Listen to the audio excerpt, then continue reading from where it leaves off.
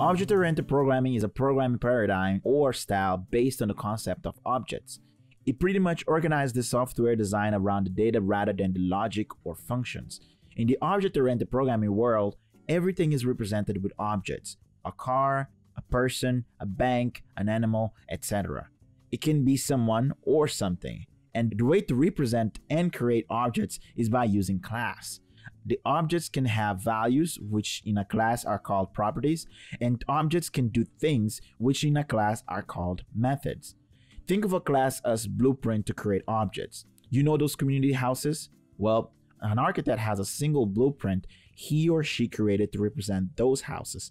And from a single blueprint, all the houses are created containing exactly the same values and do the same things.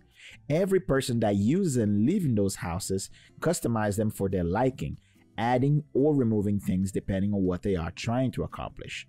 The blueprint in this case would be a class, and from that class, we create different objects called instances, which we can change as we like. Besides objects and classes, there are a few other concepts you need to be familiar with in object-oriented programming. For example, encapsulation.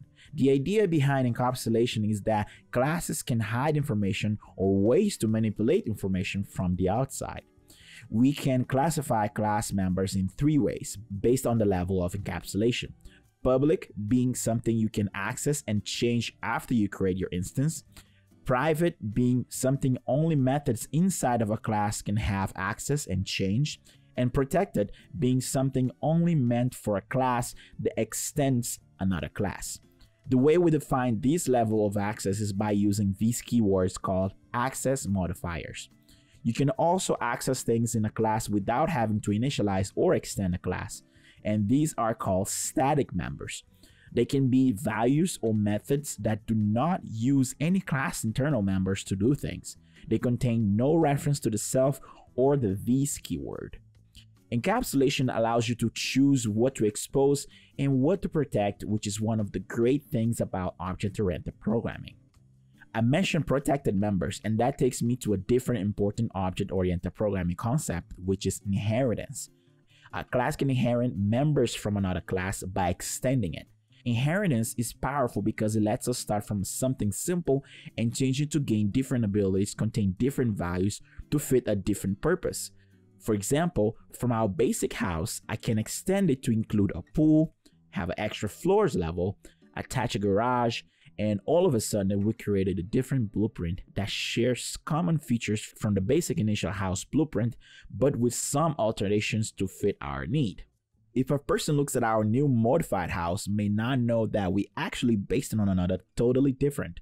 And because our new house inherits from a basic house, it has things that exist in our initial house.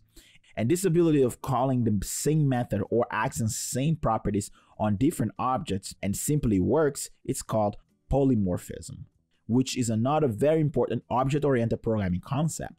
You normally see this in methods like toString and properties like keys values, which can be shared with many different objects.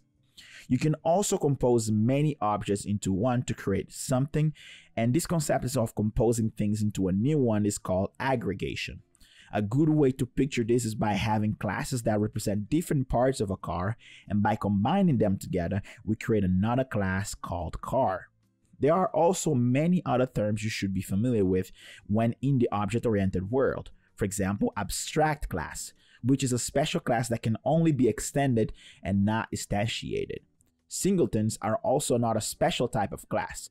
It is a class that no matter how many times you instantiate it, you always get the same instance, which means that any reference you have of it get affected by any changes you do. As anything else, object-oriented programming is not perfect. In fact, it is super criticized for many things as any other programming style. One being that it can be robust, complicated, and a headache to change once the application grows bigger.